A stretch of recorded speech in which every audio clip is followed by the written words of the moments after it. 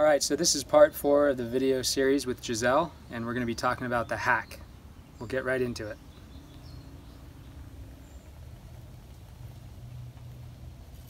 Okay, so in this video we're going to be talking about the hack with Giselle. And there's a couple different types of hack that you can do in falconry with bird of prey. There is sort of a long-term hack every day, every night for a long period of time, which is like a full hack experience that a lot of people do with falcons, where they use a hack tower and they're coming and feeding them at the tower every day, but otherwise they're out all day and all night. What I'm going to be talking about is what's referred to more as a tame hack, where the bird will be out during the day and then brought in at night.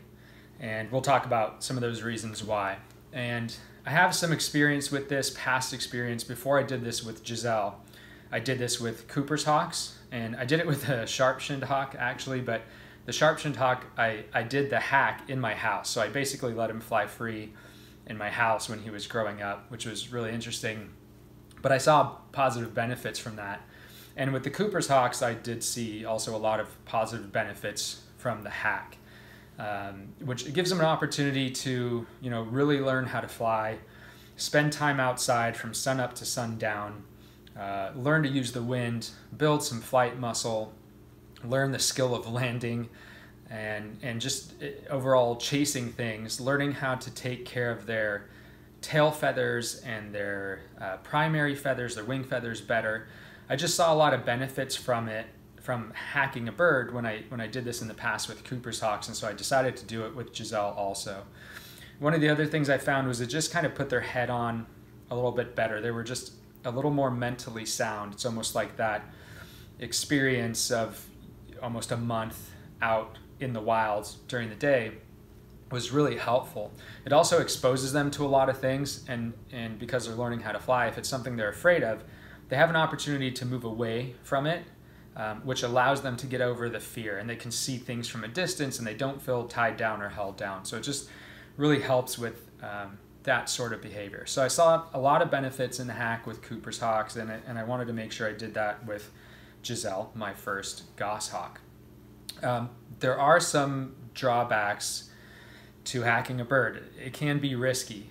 If your bird stays out at night, there's owls and other nighttime predators that you have to worry about. Giselle ended up staying out one night during her hack time, which was concerning, but it ended up being okay.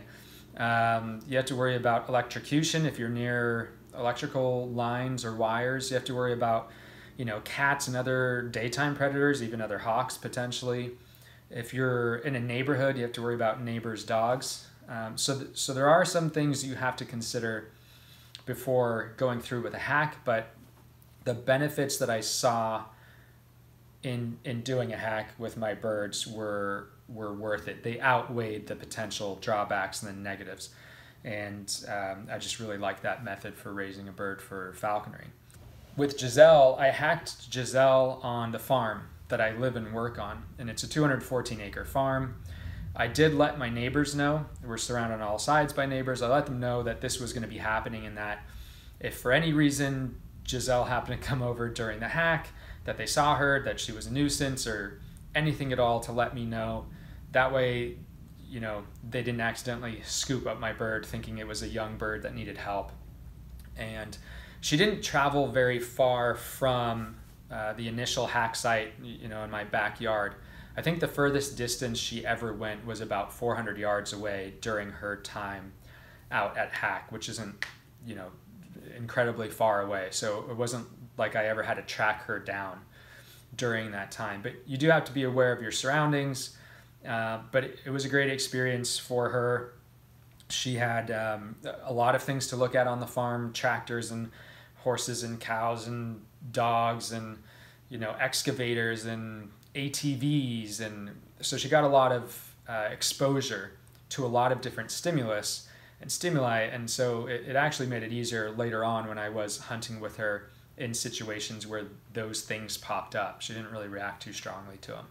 So again, hack is really helpful for exposure. I was lucky to be able to do it on a farm and on such a big farm. I actually ended up terminating the hack, stopping the hack because she killed one of our chickens. She attacked a chicken once, and then for another week she was fine, and then a week later she killed the chicken, and so that was the end of the hack for her because we couldn't have her killing chickens on the farm. But it was a great experience, and she got a lot out of it for sure. And I started her hack at 45 days old. This was at a time when she could fly about 10 to 15 feet, and I had been spending a lot of time with her after work in the backyard with her free, so I knew what her mobility level was. So I knew that she could ladder up and down out of trees, and she was mobile enough to move around a bit. And so I started her hack at 45 days old. So I'm going to talk about the daily routine that I used with Giselle during the hack. So first thing in the morning, I took her out of her crate or her giant hood, which is what I have her sleep in overnight. And I would put on her transmitter on her leg first. That was the very first thing I did, very important. I didn't want to use bells because I didn't want to attract anything, and the transmitter worked well enough for me that it was easy to keep track of her during the day if I needed to. So take her out of the crate, put her leg transmitter on, and then weigh her, just so I know where we're at. And then I would put her outside, and during the time she was outside, I would take a couple minutes to prep her food. I would call her down to her leather lure, let her eat as much as she wanted. Once she came off the lure and lost interest in it, then I would pick up the lure and go to work.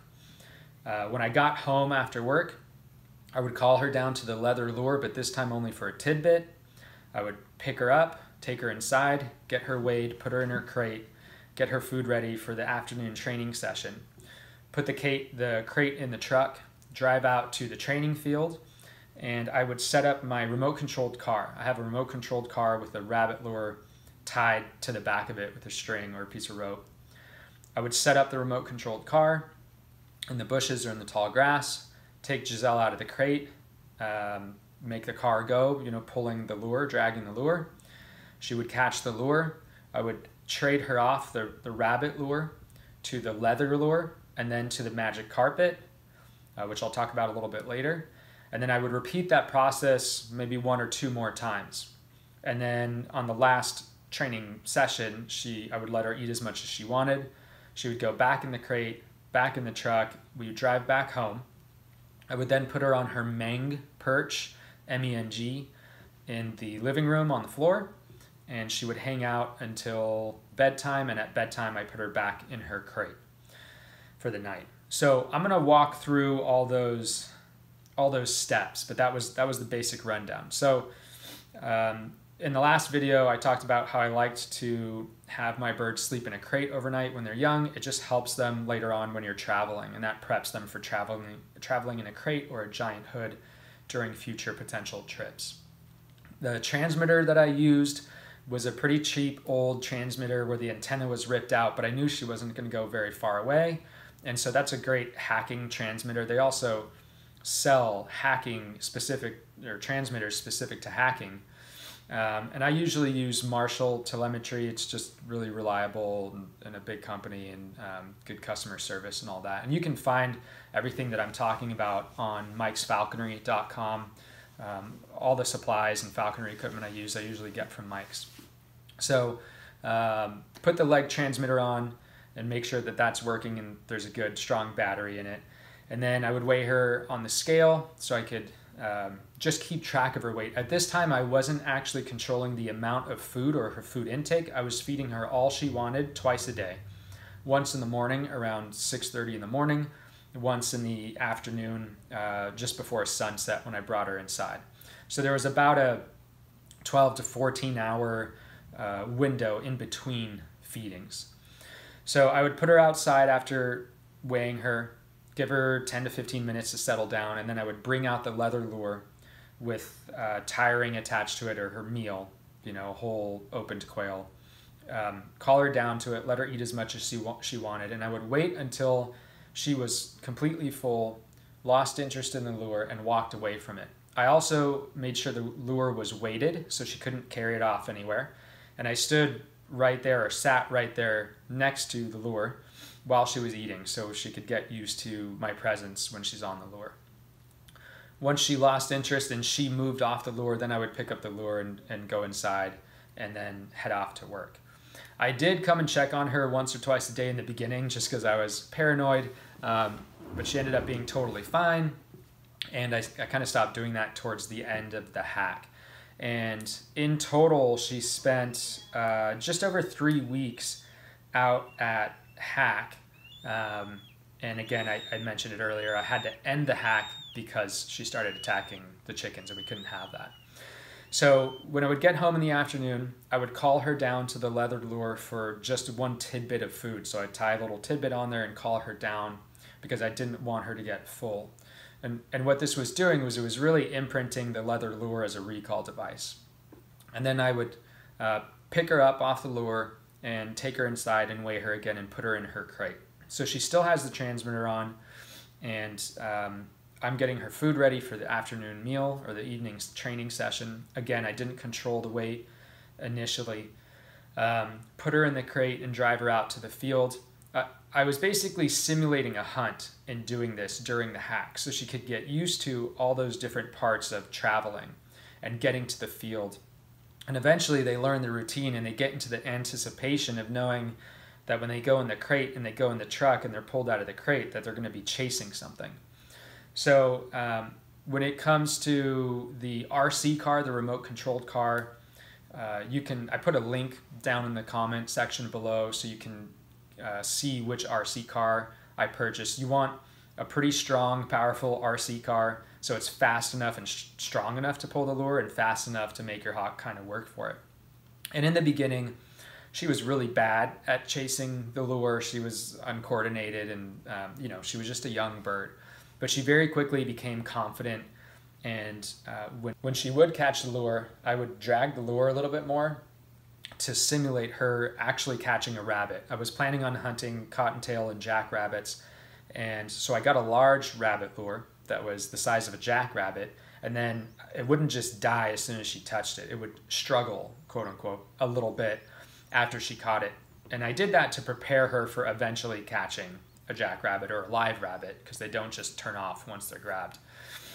So I would get to the training field and I would set up the remote control car in some bushes or some tall grass. And initially, during the initial stages of this training, as soon as I took her out of the crate, I started dragging the lure with the remote. That way she didn't have time to think about really what was going on. It was just come out of the crate and immediately chase something. Later on, I took longer and longer to do that. And so I would take her out of the crate and I would wait 20 seconds and then 30 seconds and then 1 minute and then 2 or 3 minutes. And while I was waiting to drag the lure, I would go walk through the bushes, walk through the grasses, kicking bushes and shaking things like I would be doing in a normal rabbit hunt. So I was really simulating what she was going to run into later. And I also did all this training in fields that had rabbits. So I was doing this initial training in my future hunting fields. So that way she could get used to the fields, she could get used to the environment, and eventually what I would do is I would elongate that process to where it would be 10 minutes before I would drag the lure, and eventually I'd get a live rabbit to jump up and she had something real to chase. And so it was a very easy transition into hunting, which I'll talk about in the next video. But in these initial stages of training, I would hide the RC car, walk around for a bit and start stimulating a hunt, and then drag the lure with the RC car. Once she grabbed the rabbit, I would go over and trade her off the rabbit to the leather lure and then to the magic carpet. The magic carpet is basically a piece of carpet or astroturf with a string attached to it where you tie on a tie-ring, a rabbit leg, a small amount of food where they can feel comfortable eating it, but they're not eating off the kill. And the reason why I did that was I was trying to avoid possessiveness. And the idea is that if they, in the future, they'll catch a rabbit and you'll trade them off to the magic carpet, and then you can put the rabbit away in your bag, and then you can continue hunting. And by doing multiples, by catching multiple, rabbits or prey in one hunting session, that they lose possessiveness, that they won't mantle and be really possessive of the kill. And so I did that where I was transferring from the rabbit lure to the leather lure to the magic carpet, and then we would do another training session. And so we would do 2 or 3 of these training sessions. And it worked really well. I do think I would do it differently in the future though, and I don't think I'd have the leather lure in between the rabbit lure and the magic carpet. I think I would have just done the rabbit lure and then offered the magic carpet. There is already enough training to the leather lure where you don't need to reinforce that anymore, because she's feeding on it and she's getting a full feeding on it in the morning, and then you're calling her down with it in the afternoon. So I think I would skip that extra step in the future. But that's what I did initially. And then when I saw that she was slowing down, then I would finish the session. So if I could only get 2 training sessions in where she flew to the rabbit lure and then transferred to the leather lure and the magic carpet, then I would just feed her up completely on the magic carpet and then pick her up, put her in the crate, and take her back home. I didn't want to risk her getting full and losing interest and flying off or not chasing the rabbit, because then I wouldn't get the training in that I wanted. So once we got home, I put her on a Meng perch, M-E-N-G, Meng. And it's a perch design that I really like, and I bought it from a company called Mirthwood, which I'll put a link down below to that also. The idea of the Meng perch is that the ring, the metal ring, doesn't move around the perch. It stays in one place. And the perch is a little bit tall. And you tie the leash for the bird a little bit short so that the angle created by the leash keeps the bird from being able to get good grip with their feet on the ground and bait really hard. So the idea is that it avoids leg damage and scale damage if you get the leash length right. And you need to use the leash extender with this system, because the way that this perch is set up, their tail will be in the way of the leash. And so the leash, or the leash extender portion of the leash, will run up through their tail. But because of that effect, it makes it uncomfortable for them to be off the perch on the ground, and it keeps them from baiting a lot. And so I just really like Meng perches, and I bought 2, a smaller one and a larger one, and they're transportable, and I use them everywhere I go. And I don't use any other kind of perch with her when I'm traveling. So I would get home, put her on her Meng perch on the living room floor, and then and tie her to it, and leave her there for the rest of the evening with the TV on and, cooking dinner and things happening. So she was always exposed to it. And then, at bedtime, I would pick her up and put her back in the crate for the night. So that was the full process that I used. And one other thing to keep in mind is when I was training and simulating hunts with the remote controlled car with the rabbit lure dragged behind it, I was also trying to think about all the things that she would run into in a normal hunt. So I started wearing hats and sunglasses, different kinds of hats, different shirts, different jackets and clothes and shoes and shorts and pants, and I got a game vest so she could get used to that. You can get that on mikesfalconry.com. I tried to think of all the different things. I even wore binoculars.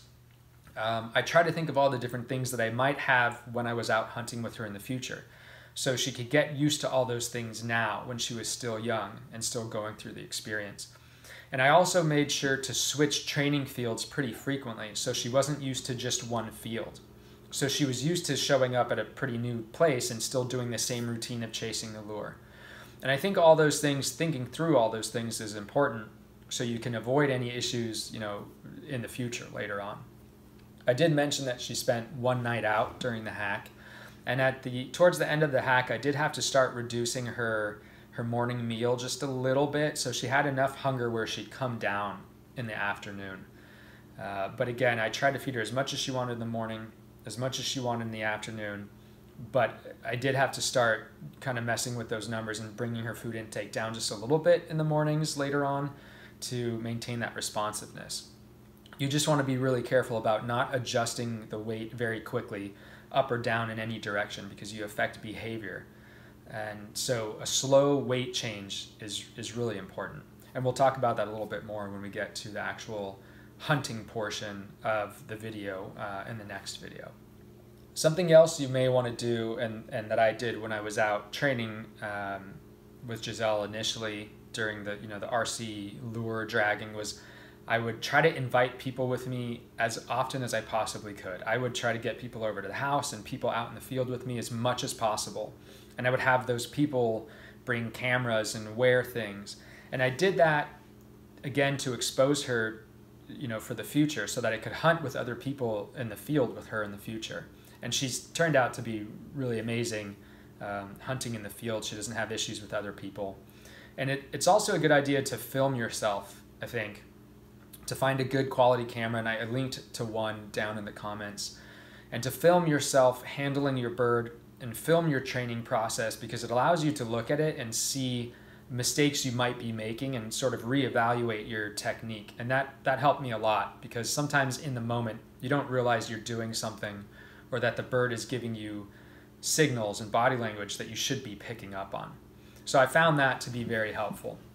So in Giselle's case, the hack lasted just over 3 weeks. It was about 3.5 weeks, and then I pulled her in, and it was definitely worth it. It's much easier during that 3 weeks of time when they're learning how to fly and they have dandruff, feathered dander going everywhere, and to just leave them out the whole day. It's a much easier way to manage them, I think. And so I really found that hacking outweighs any potential downsides to not doing it, and I would recommend it for those of you who have the ability to do so.